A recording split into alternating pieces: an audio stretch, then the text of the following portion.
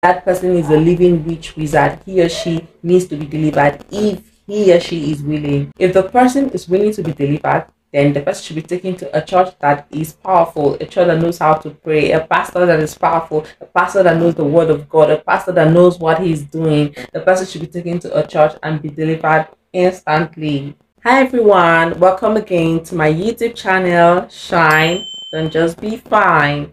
If you are seeing me for the first time, my name is Joanne Mo Uluba. You can call me Mo. I'm very excited to have you today. If you're yet to subscribe to this channel, kindly do so. Just click on the subscribe button, turn on your notification bell. If you are a returning subscriber, thank you again. I see the love, I see the shares, the comments, everything. I see them all. Thank you so much. In this video, we're going to be talking about how to identify witchcraft, how to identify witchcraft oppression, how to know if there's a witch in your environment or in your family. It's very important to know your environment, to know what's happening. There are people who are really possessed with this witchcraft spirit. They show the signs and also perform their witchcraft activities. The difference between one who is possessed with witchcraft and one who is a witch or a wizard, the difference between these two is that the one that is possessed may not really know that he or she is possessed with the spirit of witchcraft. What he or she does is show the signs and symptoms, like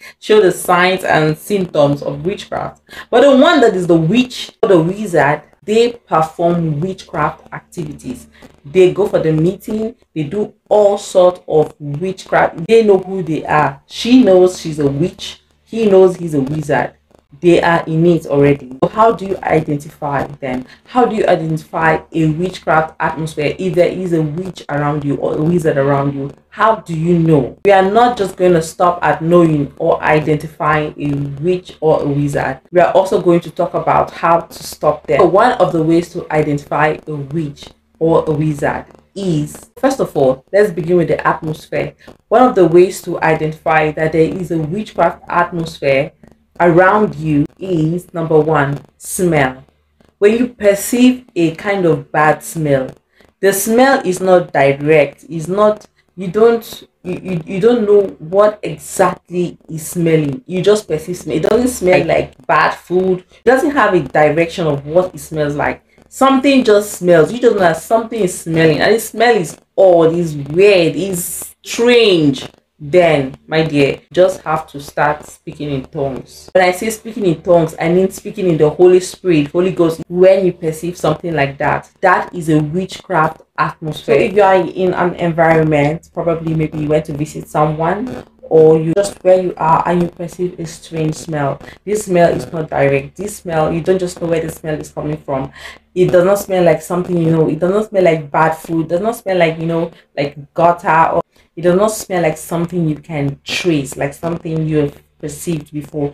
It smells strange, dirty, like kind of strange, kind of a strange smell. Then that is a witchcraft atmosphere. The right thing to do at that time is to start speaking in tongues. Another way you can identify witchcraft from a person. Have you ever seen someone who knows how to join heads together? He or she goes behind you, says something terrible, and goes behind the other person, says something terrible, and comes to tell you, and tell the other person, and tells the other person, and does this, does that, join heads together.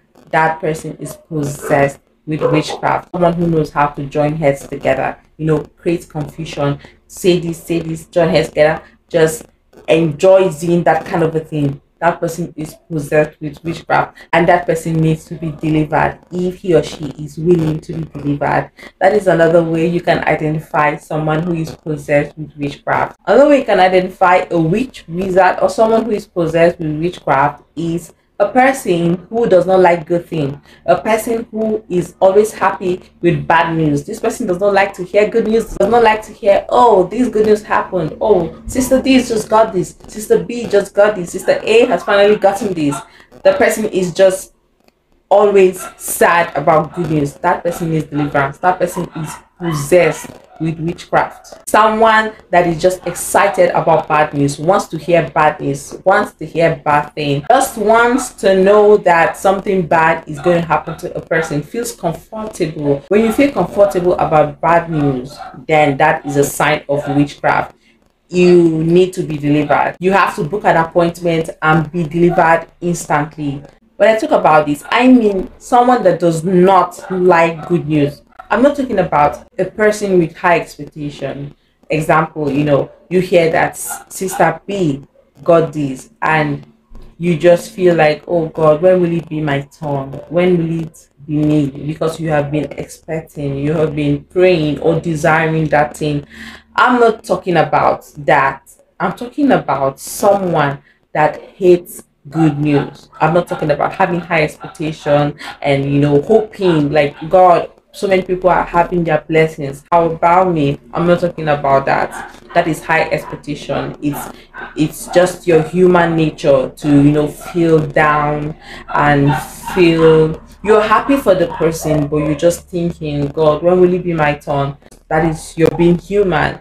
I'm talking about someone that hates good news, someone that does not like to hear good thing. That person is a witch. He or she is not possessed with witchcraft. That person is the witchcraft itself. That person is a living witch wizard. He or she needs to be delivered if he or she is willing. If the person is willing to be delivered, then the person should be taken to a church that is powerful, a church that knows how to pray, a pastor that is powerful, a pastor that knows the word of God, a pastor that knows what he's doing. The person should be taken to a church and be delivered instantly. So I have more examples to give out. I have more examples to talk about, but I'm just gonna leave it for another video. If you are yet to subscribe, kindly click on the subscribe button, turn on your notification bell, and you know what to do. Like this video. Stay blessed.